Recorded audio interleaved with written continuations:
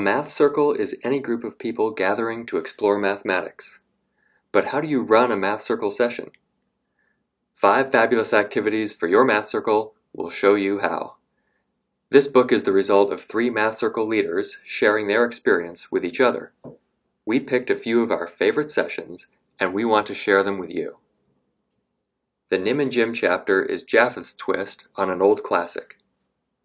The Mars chapter was inspired by Sam's undergraduate research group, who stumbled on a fascinating puzzle with a satisfying solution. The hyperbinary chapter was inspired by one of Paul's math circle participants who asked about a cool diagram in a book. Together they found the research article behind it and thought it would make a great math circle activity.